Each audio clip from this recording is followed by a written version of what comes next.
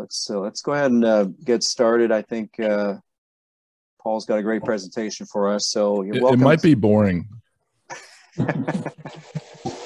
So welcome everybody to the May monthly meeting. Thanks for being on here. I'm sure some more people will trickle in. So just had some announcements. I'm going to share my screen because a lot of the announcements are, we have a lot of stuff going on in June here. So let me put up this.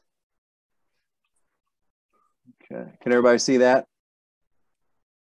How's it going? How's it going? Okay, so we have a lot going on in June, in June actually. So just to kind of go down here, tomorrow we have a mountain visit. Mountain visits are networking for infielders.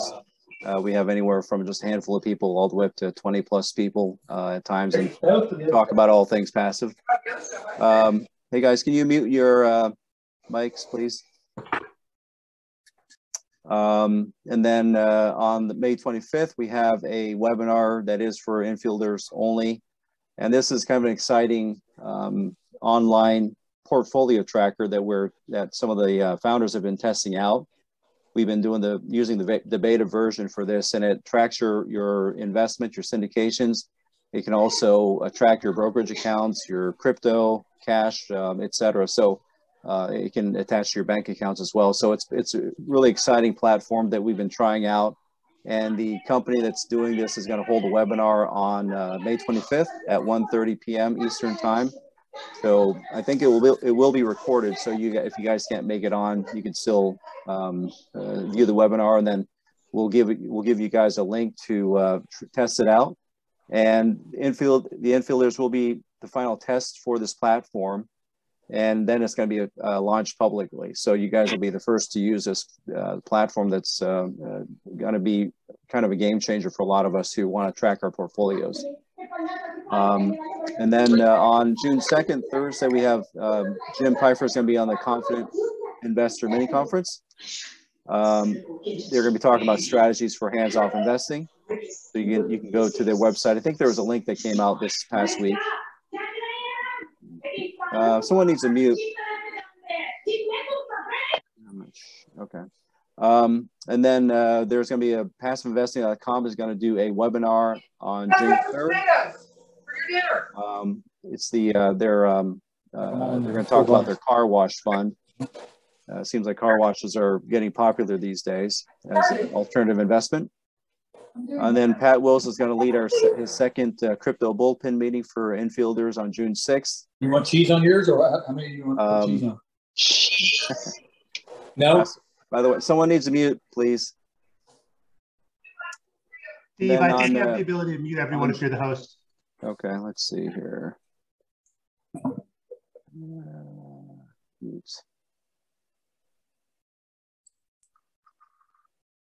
Can someone give me, I don't know how to mute everybody.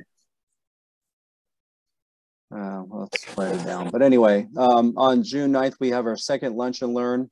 It's with Gary Lipsky from Break of Day Capital. He'll be talking about asset management for the passive investor. Our first one last month was on mobile home parks by Wealthward Capital, and that was a great success. I think we had almost 60 people on that one. So that's open to all left field investors. You'll get an invite probably here in the next few days or maybe next week. And then our next monthly meeting is going to be on June 27th. And that will be done by Paul Shannon, who's a left fielder, and he's with the Red Hawk Real Estate, and he'll be talking about analyzing multifamily deals for passive investors. So that's it for my announcements. Do want to introduce our guest speaker, Paul Moore. He is the founder and managing partner of Wellings Capital. After graduating with an engineering degree and an MBA from Ohio State, he entered the management development track at Ford Motor Company in Detroit.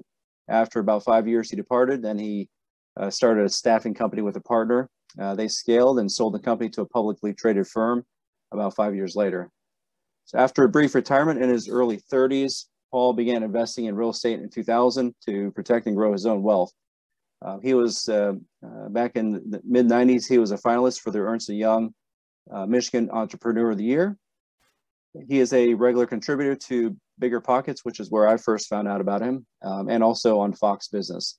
Paul is the author of 2 books. The first one is The Perfect Investment, Creating Enduring Wealth from the Historic Shift to Multifamily Housing, and Storing Up Profits, capitalize on America's obsession with stuff by investing in self-storage.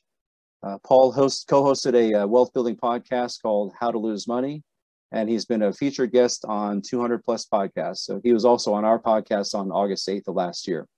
So he has had a successful multifamily investing career and now focuses more on self-storage and mobile home parks. So today he's going to talk about the joy of being a boring investor. So Paul, thanks for being on our monthly meeting tonight. You bet. It's great to be here. Can everybody hear me? Mm-hmm.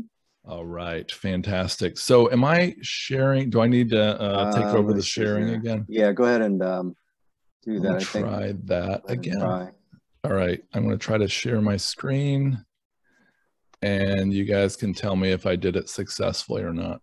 Steve, you need to unshare. Unshare. Okay. Let's see here. Let's see here. Let's see if that worked. Well, all right. That work? Sorry, this is all new to me. Usually Jim's at the helm for this. Sorry. He's going to love watching this part. Yes, I know. He's going to cringe. Yeah. Maybe you can edit it. Steve, at the bottom, there might be a stop share option for you. Right where the share screen button was originally. Yeah, says share. Hold on a second. Let me see here. Okay, let me go. Continue this. And let me get out of that. And then let me get you the multiple shares. So go ahead, Paul. How's that? Oh, there we go. There we go. All right. Well, it's great to be here. And so we're good. Everything's sound and everything's good. Sounds good. All right, great. So it's great to be here. You know, I really admire what you all are doing, and Steve and Jim and everybody here, because you are avoiding one of the big mistakes I made when I sold my company to a publicly traded firm. That was the good news. The bad news was I thought I'm an investor now, and I'm going to be a full-time investor, but I really wasn't. I was more of a full-time speculator. And there's nothing wrong with speculating as long as you know you're speculating, but I don't think I knew the difference. I didn't. You know, investing and speculating are different. We're going to talk about that this evening, but I can tell you that I made a good bit of money in those years, but I lost a lot of money as well. And when I hit my 50s, I decided, you know, I don't really like the idea of losing money. And now that I'm working with investors, you know, I definitely don't want to lose money. And so, hence the podcast, How to Lose Money, where we interviewed like 200 plus successful investors and entrepreneurs about their losses on the way to their success. So that's kind of fun. You can check that out on Apple and other places. But anyway, along the way, I wrote a book called The Perfect Investment. And that is a book about multifamily investing. And I had this funny feeling that a lot of the multifamily investing we were starting to see around us was more speculating than investing. It didn't feel like investing anymore. And even though I had promised my wife, I'm not going to chase shiny objects, I'm not going to go do anything else, I'm going to stay in the multifamily lane the rest of my life. Well, I found out that, you know, that I wasn't able to do that. And so we broadened from doing multifamily into self-storage. I ended up writing a book called Storing Up Profits. Bigger Pockets was kind enough to publish this last year. But what I'm going to talk about tonight is how and why you should consider becoming a boring investor. And so boring investors, we're going to get into that in a minute, but boring investors don't, this is probably not a great picture of a boring investor. I don't have any pictures of anybody on a yacht or anything, and I don't even like that whole scene. But we're going to talk first, before we get into boring investors tonight, we're going to talk about what is an entrepreneurial investor? So when I sold my company in 1997, I thought, hey, I want to get the same fun and joy and excitement out of investing that I got out of being an entrepreneur. And I found out that that was a big mistake. I thought, hey, this is so exciting. And entrepreneurial investors, I kind of made up this term. I'm not even sure if it's a real term, but I loved the thrill of the chase. I loved staying in startup mode for years. And what I mean by that is, you know, staying in that, okay, we're just getting this rolling. And once it got stabilized, I was kind of the mindset that, well, maybe I can move on to something else and start something else, which isn't the best path to wealth. Entrepreneurial investors get a rush from the process. We repeat the learning curves a lot. Got a broad but not a deep swath of knowledge about certain things, whatever I was investing in at that time. Might hit a grand slam, and I did that sometimes, but also struck out sometimes as well. And entrepreneurial investors, they typically speculate, and they may end up in a mansion, or they may end up working at Walmart after retiring. And there's nothing wrong with Walmart. But it's just, I think you guys are probably part of left field investors because you want something more. So that's an entrepreneurial investor. That's I'm honestly a little embarrassed, but that's who I was. And but today I am trying, and my company is really trying to be a boring investor. I've been studying Warren Buffett, and he is one of the most boring guys on the planet. I can almost guarantee that none of us could endure what his life for 60 something years. Virtually none of us could endure it for even a week. It's so boring. It's amazing. And some of you probably know what he does, how his rhythm, but his rhythm is boring. And I'm going to talk to you tonight about boring investing and why left field investors is a great fit for teaching you boring investing. So I'm going to go through a bunch of different aspects of being a boring investor, and I'm going to develop all these, and then we'll do some Q&A at the end. So boring investors, first of all, attain true wealth. So the question is, what is true wealth? Is it mansions, cars, Tesla, Maserati, whatever it is? Well, no, those are signs of true wealth. True wealth is having assets that produce cash flow. And I think you guys all know that. But Warren Buffett said, if you don't learn to make money while you sleep, you'll have to work until you die. And I don't think any of you want to do that. And I think that that's why left field investors is so powerful, because you're teaching people to passively invest, not to work until they die, but to invest in assets like commercial real estate that's not dependent. The value is not dependent on a CEO scandal or a random tweet or a war in the Ukraine, or, you know, the mood on Wall Street today. The value is independent of most of those things. And so attaining true wealth, if you guys know the Robert Kiyosaki cash flow quadrant, this is placing you squarely in the lower right, where the wealthy seem to live, the truly wealthy. By the way, have you noticed how the wealthy they seem to tolerate lower returns? And it seems strange to me for years, like, oh man, I got this great high returning asset, this multifamily deal that we developed from the ground up in North Dakota. I'll tell you more about that later. The wealthiest people weren't that interested in those high returns. And it seems like they want lower returns. And it's because years and decades and even generations of wisdom, in some cases, have told them that often those higher returns come with, higher risk. The truth is, low risk does lead to low return, but high risk doesn't lead to high return. It can, but it often leads to higher losses, in fact, even total loss.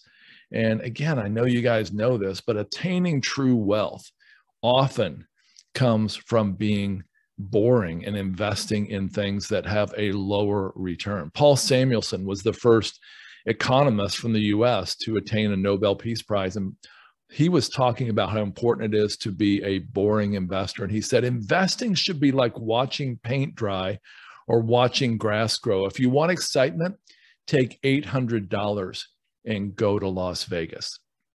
So boring investors often, or more predictably, I should say, attain true wealth. Speculators, sometimes they attain true wealth, but often the reason there's books and movies and stories told about these folks is they are the exception. And but most of the time, boring investing, I think, leads to true wealth. It also leads to real freedom. William Green, I'm going to recommend a few books this evening. William Green has a new book, it's about a year old now, called Richer, Wiser, Happier. And he was marveling at these people who are 100x millionaires and even billionaires who continue to, work 60, 80 hours a week, just trying to do what? Well, I mean, if they're out there trying to make more money to give it away and to make the world a better place, I get it. But most of them, are driven by something else. And it's usually something that doesn't lead to freedom. I think we were put on this earth, and I think you all know this, for more.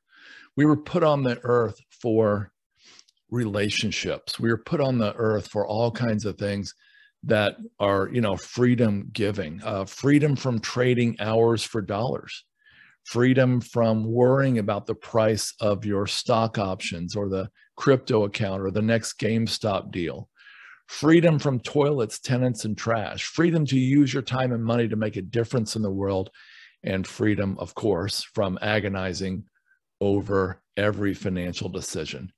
Boring investors often enjoy real freedom. Boring investors also avoid hidden costs. Speculating often has hidden costs with it. So I would say, I mentioned earlier, I used to be a speculator. Investing is when your principal is generally safe and you've got a chance to make a return. Speculating is when your principal is completely at risk and you have a chance to make a return. Speculating seems more exciting. It seems like it's going to have a lot greater returns, but investing is, I would say, over time, more predictably profitable and less stressful. And like I said, more freedom generating. Most of the world's wealthiest invest. And I think that's why you guys are a great, that's why you're here at Left Field Investors, to learn to truly invest. Because true wealth relieves financial risk along with financial worry, stress, and other freedom inhibitors.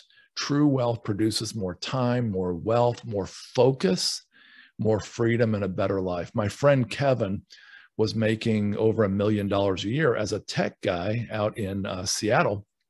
And his company was paying him a lot of stock options, and then he turned a lot of that into stock. And he was obsessed with his stock price. I mean, he had this really, this $1 million plus a year job, but he was also obsessed. He was losing sleep. It was hurting his relationships. It was hurting his job performance. His productivity hurt, his health hurt. And it was all because he was obsessed with his stock prices and his option prices.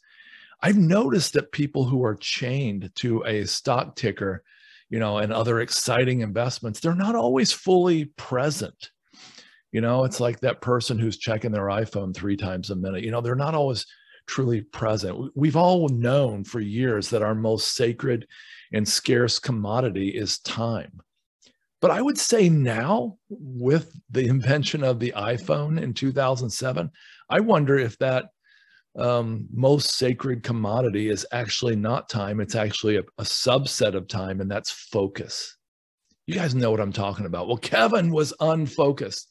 He didn't make a dime more for all his worry. In fact, he thinks he lost money. He also thinks his net worth is much lower. His health, his relationships are not as good as they would have been. And he now has decided to outsource all of his investing. He, in summary, for time's sake, I'll tell you, he's decided to become a passive real estate investor. And that's how I know him. So true boring investors avoid hidden costs. Boring investors also lose money and make a fortune. I mentioned I had a podcast for 238 episodes called How to Lose Money. And we learned a lot of lessons from a lot of great investors and business owners, entrepreneurs on this. And the one thing I will say this evening about it is they learned from their mistakes. And so I would say boring investors, rather than trumpeting all their successes, they learn from their mistakes. They lose money and they eventually make a fortune. And almost, I won't say everyone, but many, many of the people we had on our show said the turning point for the good was when they had calamity. So, you know, some of us experience, I mean, all of us experience pain in our lives. And the question is, will that pain make you bitter or will it make you better? And boring investors often leverage that pain and that loss to become better. Boring investors build franchises rather than custom cuisines. If you're going to take a restroom break or get a coffee or something, this is probably a good time to do it, because this is a very hard point to get across. I'm going to try to summarize it. If you are a chef and you wanted to build this incredible restaurant, you're probably not going to do a Chick-fil-A or McDonald's franchise, right? Well, let's face it, and you guys all know this, these great restaurants in our towns, they come and go. I used to live near Dublin, Ohio, where Jim Pfeiffer lives. And my favorite restaurant in town, it was gone after a couple of years. And my favorite restaurant in my town has, you know, actually several of them have come and gone. But franchises seem to work out much better. The advantages of a franchise is, you know, you work hard, but the startup work is already done. The branding's done. You need little to no experience. You don't have to be a chef. You've got a set menu. There's significant buying power as a franchisor, but there's minimal flexibility. You have to share a significant portion of the profits with the franchisor. You won't get to go to France to acquire the beautiful furnishings for your French restaurant. Your business reputation partially depends on other franchisees and the franchisor has all the decision-making power. You could even get fired. You know what? I still say, I don't know the exact number. I knew it at one time, but I think something like 88 or 92% of franchises stay in business, and a huge percentage of people who do the custom cuisine don't. The reason I kept this point in there, even though this was kind of a hard one to communicate, is left field investors, you guys are living this, because as franchising is a little more boring, right? But if you wanted to create a custom cuisine, you might have a full-time job as an IT professional or a doctor, a dentist, a lawyer, just a highly paid person, or you might just be retired. You might, have a family you're trying to prioritize. Exciting entrepreneurial investors would try to take on all that you're doing and go out and invest in real estate on the side. That would be the custom cuisine, because it's so much fun. The boring path would actually go, wait a minute, I don't think I can do it all and do it well. And I'm going to go to a place like left field investors to learn how to passively invest. Passively investing, just like with the franchise, it shares a little bit of the profits with the experts, but it's got experts in their corner. Custom cuisine guys, they want to do everything themselves, but they often don't do as well. They often don't make as much profit. And, the 80-20 rule is fractal. And what I mean by that is, if you can get the top 20% of the top 20%, top 4%, right? You'll probably get something like the top 80% of the top 80% of results. So 64%. So what I mean by that is, it's better to share the profit, at least a lot of people think, than to try to do it all yourself and think you can do it well. And we're going to get back to that point later when I tell you about Michael Phelps. And so we'll jump into that in a bit. Boring investors invest in boring assets. Hey folks, what can be more boring than self-storage? When I first heard about value add self-storage, I laughed out loud, I thought, wait a minute, where's the countertops and cabinets and appliances and Bark Park and all the fake flooring and all that fun stuff? You know, I mean, self-storage has 4 pieces of sheet metal, some rivets, a floor, and a door. It's really boring. But Wall Street Journal and New York Times said that self-storage roared out of the recession as the top performing commercial asset. There's other boring assets like mobile home parks. Sam Zell, arguably the top commercial real estate investor in America, maybe the world, he was quietly acquiring mobile home park lots. He's got 155,000 lots, and he's a billionaire. He became a billionaire for a lot of other reasons, but his boring assets have made him billions. And now with the news out a week ago, I'm digressing from my script a minute here, with the news that the Biden administration is going to now give these large tax incentives and other incentives for manufactured housing. I mean, I heard, you know, earlier, Steve, you said you had somebody talking about mobile home parks. Check that out, folks, if you haven't seen it, because mobile home parks are a great but boring investment. Boring investors invest in boring assets, and they also invest in the gold rush. Well, sort of. You guys all know the story. I think you do. So back in the gold rush in the 1840s, and then again in the 1880s and 90s in Alaska, the people that made a lot of the profits, the people that went for the gold rush, massive percentage of them, I saw this percentage before, they failed. They didn't strike gold. They didn't strike it rich, but they had so much excitement. Can you imagine the excitement of traveling from Connecticut to, you know, San Francisco area, or worse yet, to the Yukon area of Canada or Alaska? It's incredibly exciting. The boring investors, though, they did invest in the gold rush, but you know where I'm going. They invested in hardware stores and transportation and motels and hotels. They were the boring investors, and a huge percentage of them, from what I heard, made money. Okay. And so the people, you know, that thought that they got excitement out of it, they're the people that often, and I don't mean to be so dramatic, but they often bled and died. In fact, a tiny percentage of people that went through the Yukon Pass actually made it to even start mining gold. A lot of them turned back, a lot of them died. The analogy here is kind of cool, and that is the fact that a lot of real estate investors, especially those who have full-time careers somewhere else, get bogged down in toilets, tenants, and trash, and they end up miserable. They end up not getting the returns they expected. They end up getting 100% of a smaller number rather than, let's say, as a, you know, investing passively and getting, let's say, 80% of a much, much larger number. Like I said, the 80-20 rule is fractal. And it's possible that even if you could make the same or better returns, you might be having to give up a lot of your life to get there. You know, a lot of your time with your family, your job, your focus, like my friend Kevin. This is, again, the value of left field investors. I mean, teaching you guys to invest passively. So boring investors sort of invest in the gold rush. They also have a long view. Warren Buffett was quoted as saying, "My preferred hold time is forever." Day trading is a lot more exciting. Investing in GameStop and crypto, and I'm not against any of that, not at all. But it's a lot more exciting than just holding a stock and never even looking. Buffett said he wishes the stock market would close for 10 years for his stock every time he buys into a company. Well, you know, when he bought into Apple at $20 a share and it went up to 60 or whatever, he didn't care. And he doesn't care now because he's got a longer view.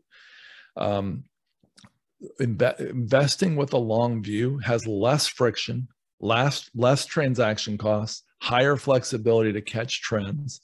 Longer term investors are more likely to catch, you know, more inflation, more of a downturn. They have the flexibility to catch the market when it comes back up.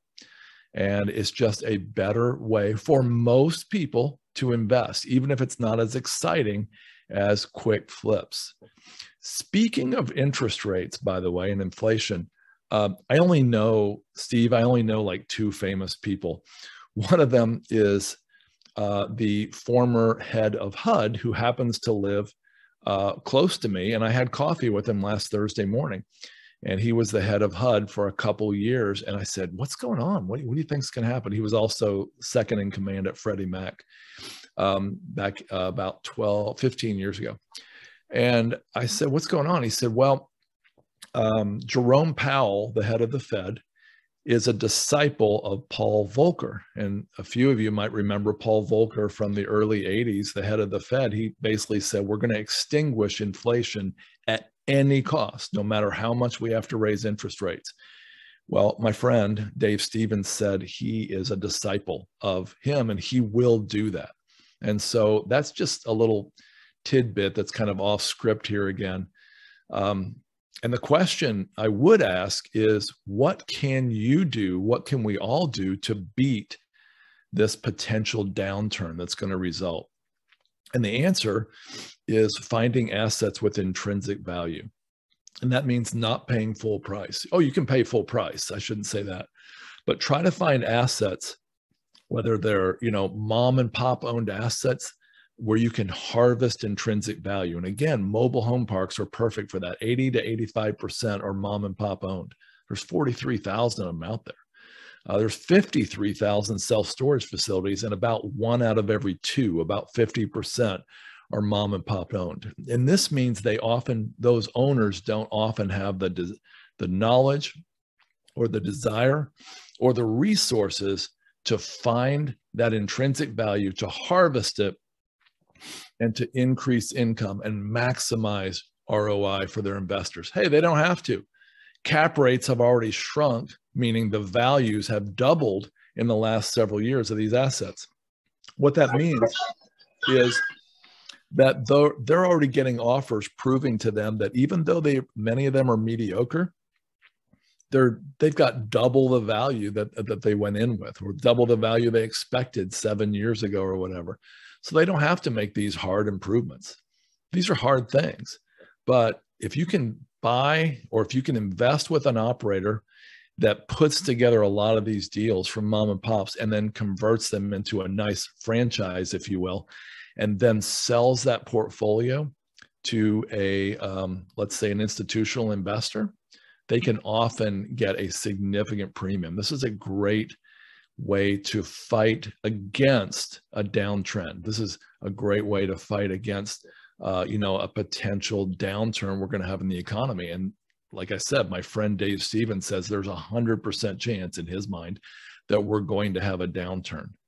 And one good thing I will say, he said, rental real estate will do really well even in a downturn. And I've got some other data on that, and you guys probably know this. Rental real estate is still in short supply and high demand, and will be even in a downturn. So boring investors have a long view, and boring investors don't chase shiny objects. I've already talked to you about this. I spent years chasing shiny objects. As you know, I wanted to have serial entrepreneur or full-time investor on my business card. Not cool. It's fine to be a full-time investor and even a serial entrepreneur, but for me, it was chasing a lot of shiny objects. A famous investor, you guys know the name, George Soros, said, if investing is entertaining, if you're having fun, you're probably not making any money. Good investing should be boring. Boring investors don't chase shiny objects. Boring investors also choose a lane and stay in it. A close friend of mine, Barry, we were business partners a number of times over the years. He ran for governor of Colorado unsuccessfully. And he said that he mixed and mingled with all these billionaires, these high net worth people and really wealthy people. And he said, they had one thing in common. They all stayed in a lane for decades. And a lot of them really got bored, but they stuck with it, sort of like Buffett has. What was it, 3 million% return he's had, while the stock market's had a 30,000% return. Did you know Buffett, by the way, Berkshire Hathaway can lose 99.2% of its value and still beat the S&P 500? Isn't that incredible? And that's proven, by the way, mathematically. Barry told me, he said, if he would have he's this incredibly successful entrepreneur, but he's not as successful as he could have been. And he said one of the reasons is he just kept chasing shiny objects. And he also didn't stay in one lane.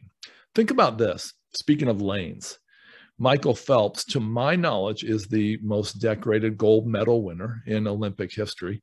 He's got 27 gold medals. Imagine Michael Phelps when he started out, if he would have said, I think I'm going to do the long jump and swim and shot put and hurdles and all that. And I mean, you never would have heard of him. I don't think. He was a massive, I mean, if you studied his boring, incredibly boring life, at least in the training realm, he was super hyper focused. And as a result, he's got 27 gold medals, and the United States gets to enjoy some of that joy. Warren Buffett says one of the keys to investing is staying inside your circle of competence. He said it's not important how big the circle is. What's important is knowing your edges. Warren Buffett's partner, Charlie Munger, has a friend named John, I don't know how you say it, I think it's Arrieta. And he decided decades ago that he was going to have a very small circle of confidence. Check this out. He decided he was only going to invest in real estate within 1 mile of Stanford's perimeter of their campus. Okay. So Stanford's campus, 1 mile out. And John Arrieta, Munger's friend, became a billionaire, literally doing that, just doing that. So what's his specialty? What's his circle of competence? Is it real estate? No. Is it real estate in North America? No. Is it real estate in California? No. Northern California? No. It's real estate within 1 mile of Stanford's campus. And he chose a lane and he stays in it. Speaking of a famous guy who chose a lane at a young age, Bill Gates, love him or hate him, he chose a lane at a young age, and he took knowingly or unknowingly a 3-step strategy to become the world's wealthiest guy at one point. Number 1, he chose a lane at a very young age, and that was going to be computers. Number 2, he found the biggest, most influential company he could find to partner with him, and that was IBM. Third, and this is where it gets funny, like it's not what you'd expect. And this is a little boring here. That's my point. Gates did everything in his power not to make Microsoft successful. He was more boring than that. He did everything in his power to make his partner, IBM, successful. And he was obviously, he springboarded to the wealthiest guy in the world. So boring investors choose a lane and stay in it. But boring investors don't get the buzz of grinding harder. My coach tried to convince me of this some time ago. He said, hey, I've observed you, you work a lot of hours. He said, what if you could clone yourself? You think you'd be better? I said, oh yeah, man, it'd be so great if I could clone myself. He said, no, you wouldn't. It wouldn't work. He said, because if there was 2 of you, you would just take on at least twice as many projects. And you would not be any further ahead than you are now, because you're addicted to the buzz. And again, this is something I'm trying to get rid of. I'm trying to get to a place where I'm, like a boring investor who doesn't get the buzz of grinding harder. What if we could petition God and get 10 more hours in our day? I'd love that. What if I could clone myself? I think I would. Or would I really be better off though? I mean, I'd get serious about playing bass again. I might join a band. I might read more novels, travel more, watch all 8 seasons of 24, pick up swing dancing, join an extra small group at my church, volunteer to feed the homeless people on Saturdays, learn a new board game and a new card game. I'd write an extra book. I'd start a daily podcast. I'd read more biographies, spend more time with my 4 kids, my wife, my friends. You get where I'm going? At the end of the day, I'd have more plates spinning than I do now, and I'd be even more stressed out. But I would get a bigger buzz from grinding harder. By the way, I don't really feel that way anymore. This is kind of like this was the old me, trust me. Okay, seriously. But that's how I'm oriented. And I don't want to be that one anymore. I want to be a boring investor, and I don't want to live off the buzz of grinding harder. Boring investors suffer mockery and misunderstanding. This is interesting. Buffett in 1999 was called a has-been. He was only like 70. He was called a has-been. He was called senile. He sat around and watched the rising tide of the tech boom happen all around him. And his returns were terrible by comparison. And you guys probably remember this. Buffett they were whispering about him. His friends were even whispering about him, saying, it's too bad. Buffett just missed the tech boom. Buffett famously said, I would rather invest in Wrigley's gum than I would tech, because I don't know where tech will be in 10 years. I do know how people will be chewing gum in 10 years.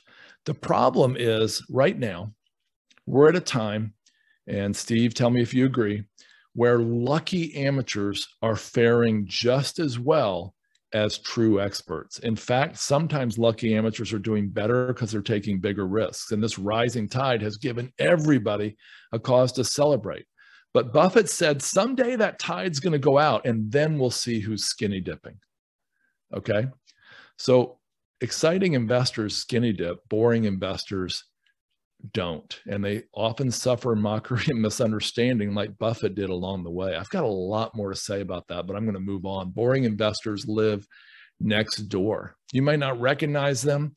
The exchange rate, if you guys know RITE, exchange rate, check them out. If you ever need a 1031 exchange, they've got Delaware statutory trust. Pretty cool company, but the two owners have given away $41 million in the past several years. One of the owners is an acquaintance of mine. I don't know him well, but he told me, he said, I live on a fraction of my income. I save enough to care for my wife and kids if something happens to me, and I give away the rest. It's pretty impressive. $41 million he and his partner have given away, and they're young. They're way younger than me. You're probably saying, well, that's not hard. Well, anyway, boring investors, they don't chase the next shiny object. They don't do the day trading or whatever. They don't get a buzz from it. They don't, basically they free up their time, which means they have an opportunity to invest in another type of seemingly boring asset. And that seemingly boring asset, don't shout me down, is people. Let's face it, a lot of us get so much buzz from all the things we're doing that we tend to neglect our family. I know I made this mistake for years, but boring investors invest in relationships. I love Elon Musk, and I think a lot of us do. He's almost 50% wealthier, last I checked at least, than Jeff Bezos, by the way.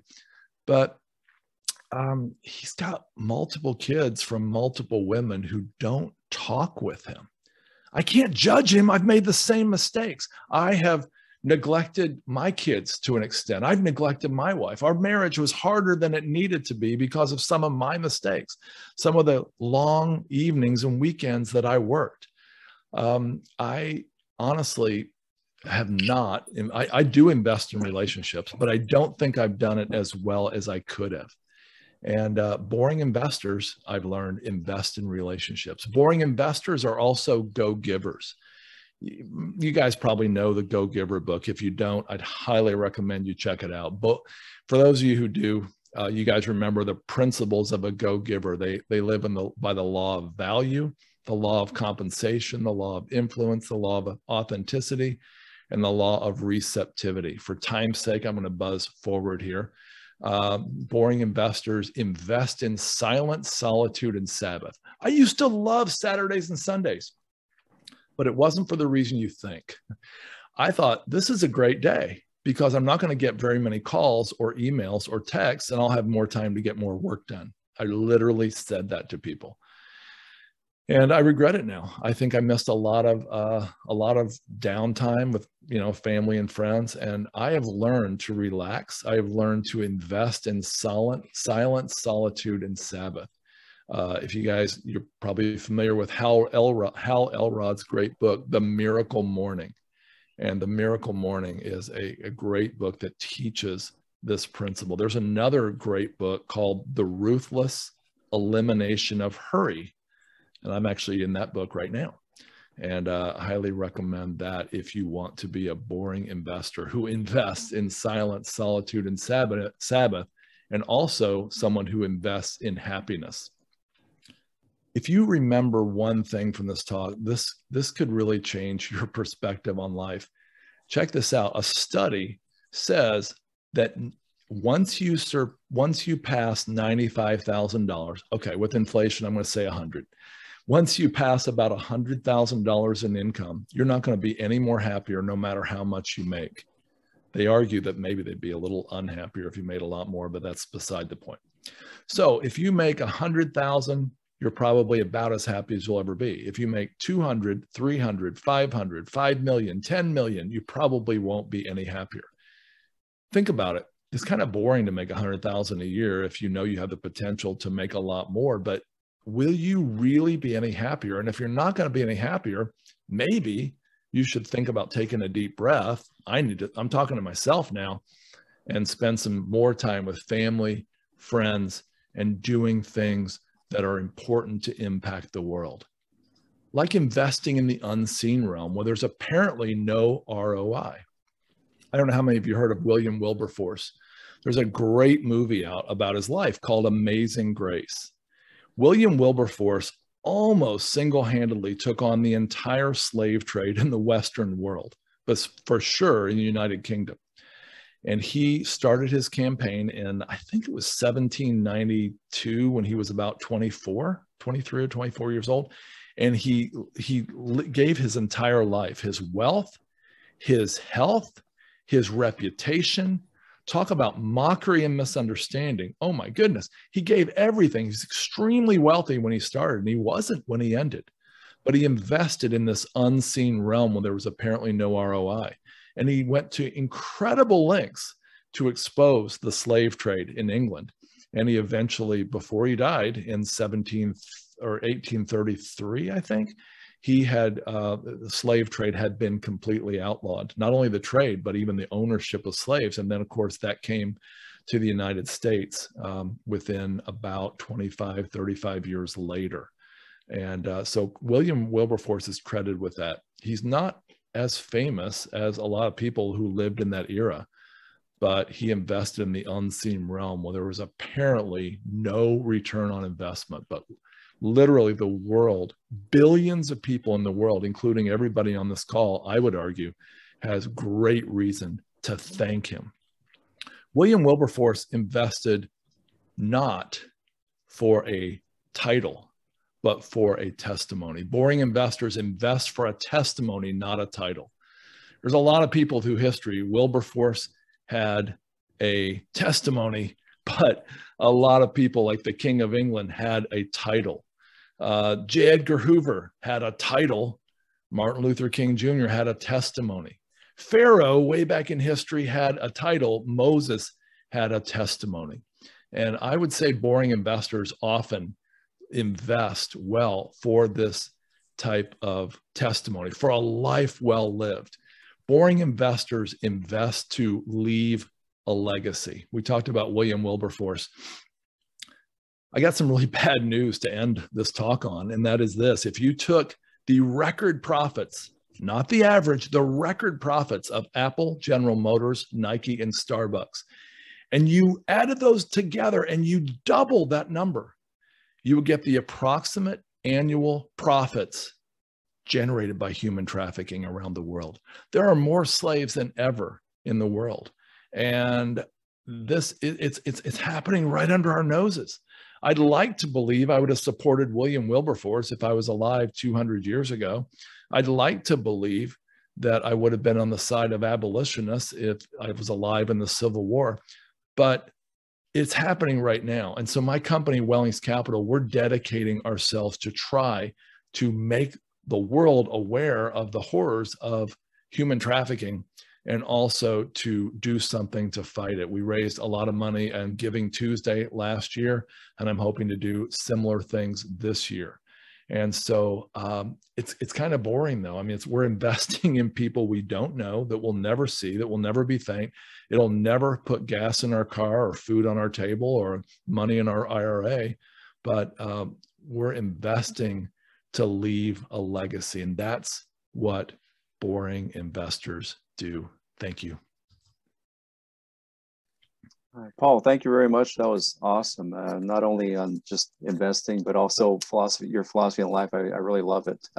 Thanks, Steve. Yeah, that was fantastic. Do you have some time for some questions, Paul? I do. Okay, well, let's see. Why don't you guys, I think there's either raise your hand. I think you can on the reactions if you want, if you have a question for Paul. Or maybe if you're shy, you can put it in the chat, I guess, too. Let me see. Yeah, feel free to read the questions to me. If I start reading, I'll get completely sidetracked. Anyone? Well, actually, I did have a question. Paul, go ahead, Ryan. Sorry. Hey, Paul. I tend to be kind of the entrepreneurial investor, like you, chasing shiny objects. Yeah. What would you say is like top 3 tips that you would say and I do invest in boring, but how do you allocate a percentage of your investments to the shiny object or that entrepreneurial, or have you, okay. I was looking to see how you settle that side of your natural instinct. So I've come to the conclusion that, being a better investor, even if it feels boring, is more exciting. Buffett has made this really clear to me as I've read his stuff. And so that's one thing I did. Helping others and knowing that if I'm raising a lot of money or making a lot of money, I'm able to help, let's say, trafficking victims. That's a second way. The third way is actually a direct answer to your question, Ryan. And that's a really, really good question. And that is, what if you allocate a small percentage to speculative investments? And yeah, I do. I actually have some crypto. And I actually am in a fund as well that's somewhat speculative in its nature, but I have a very small amount, of my total assets in that. But yeah, that's exactly right. Ryan, great, really, seriously, great question. Let's see here. Sheila asked the question here. Do you have a fund we can invest in or just give advice? And I guess why don't you just talk about Wellings Capital as an investment vehicle? Yeah, so we've had 5 funds, and we've invested in self-storage, mobile home parks, multifamily, light industrial, and just recently opportunistic retail, which has been really fun, surprising. And we've just finished our 5th fund, so we don't have anything to invest in right now. But the folks on our email list know that that we will have a fund opening again within 2 weeks, 2 weeks from tomorrow, so June 7th. And that's going to be a similar fund. This is kind of cool. We're going to be adding RV parks. We actually wanted to add RV parks for years, but Steve, we weren't really willing to add RV parks until we were sure that we had a great operator who would be able to, who had a great track record, a great team, the technology, all that stuff that we always want before we invest. And so we found that company, and we're finishing due diligence on them right now. So we're going to be adding RV parks to the mix that I already shared. Is that enough? Is that cool? Yeah, no, that's great. I think they can go to wellingscapital.com to get on your list. Is that correct? Yeah, that's correct. Okay, great. Thanks for the question. I appreciate that. Yeah. Let's see. David asked, what if you're only starting your investing journey in your 40s? And I'm not sure if he's asking for maybe how to diversify your portfolio. Who asked that, David? David Flowers. I don't know, David, if you want to get on and talk or be more specific. Yeah, sure. So obviously, it's a journey that takes time. And if you're in your 20s, you've got quite a bit of time to be a boring investor. But later on in your mid 40s, which I am, do you have to use several strategies, or can you only be a boring investor if you only have so much time left as an investor? Well, I'm going to give you 2 answers, and then I'll circle back to actually try to answer the question. Number one, I was, like I said, I was more of a speculator than an investor till I hit 50. You guys are probably saying, he looks like 70. Is he 80? No, seriously, I'm 58. And I didn't really start investing really till I was 50. And So, and I've got a track record to prove it. I mean, I made money and I lost money, a lot. And so, so number one, you're not alone. I mean, and here's the crazy thing. I don't have the exact number, but I think it's 95. Warren Buffett is 92 years old, or he's about to turn 92 maybe. He has made, I think it was 90 or 95% of his wealth since he turned 60.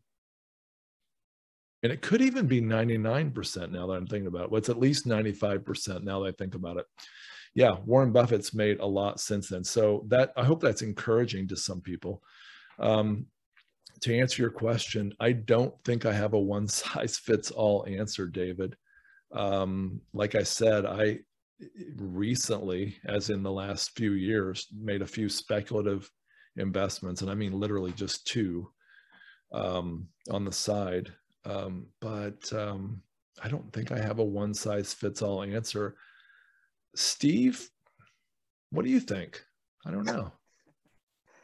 Well, yeah, I've been, let's see, seriously investing in syndications for about 5 or 6 years now. But I think it's, yeah, I think you have to, yeah, be boring because some of my first, yeah, this presentation actually hits home really hard for me because I was chasing the shiny object syndrome. I was doing some resorts out of the country, investing in coffee farms. And out of all those investments, I've made pretty much $0. So those were my early syndication investments. And then I kind of got boring and invested in apartment complexes that actually cash flow, self-storage, et cetera. So yeah, I think you need to have the bulk of your money in cash flowing assets, because when you get the cash back early on, then your investments is safer because you're getting a return on capital.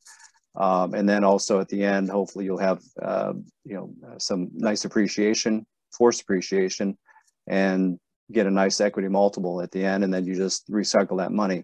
So I mean, that's kind of my philosophy at this point, and I'm trying to resist the shiny object syndrome as much as I can, although I keep getting kind of lured into it a little bit by little. But I do have a small percentage of my assets in shiny object syndrome. So, but yeah, I think if you invest a decent amount of your capital into cash flowing assets, a lot of that will be returned relatively quickly, and you just keep rinse and repeat. And I think that's and I think it doesn't really matter how old you are. I think you can really really rev that engine up.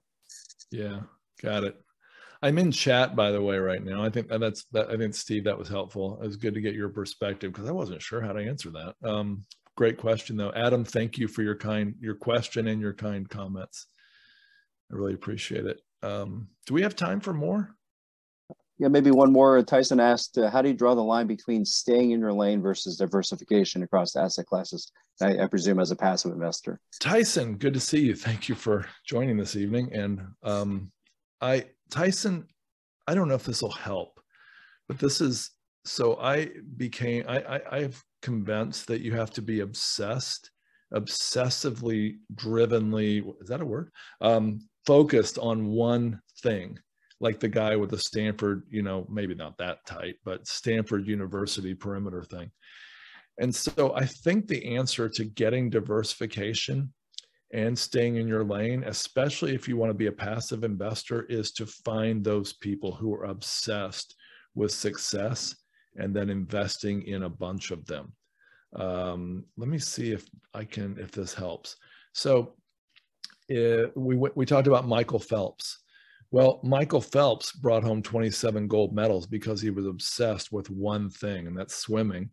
But the U.S. team as a whole brought home a diverse group of medals, gold, silver, and others, because everybody was obsessed with their own thing. And I think, it would be almost like being an American cheering for the whole team, not just Michael Phelps, to be diversified. So Tyson, I really think that, again, I think left field investors is the perfect place for that, because I told somebody today, that it's not good to, like, even if you loved my company or if you love somebody else you heard on Left Field Investors, don't put all your eggs in that basket. Spread them out among a bunch of experts. All right. Well, we're coming on 1 hour on this great monthly meeting. Thank you again, Paul, for your generous time and your stories, and also making us well aware of human trafficking. That's obviously very heart-wrenching and heartbreaking. So now we will have this networking after the meeting on wonder.me, like we always have. You do have to be on a laptop or a computer. I put in the chat the link, and then the password is LFI22. And then when you get on there, you can, if you've never been on there before, you actually can move your cursor around. There's all these different categories you can go to, and just please log off of Zoom as well when you do that. And then Paul, you're certainly more than welcome to chat with some of our Left Field Investors if you like, if you have time. We'd be happy to have you. So, okay. All right, so let's, I'll keep this up for a little bit, and then you guys can go ahead and head over to the wonder.me if you want to get involved in the networking. All right, Steve, thank you. Stephen, everybody, thank you so much. It was such an honor to be here. I really appreciate it. All right. Thanks again, Paul. Thanks, Paul. You bet. All right.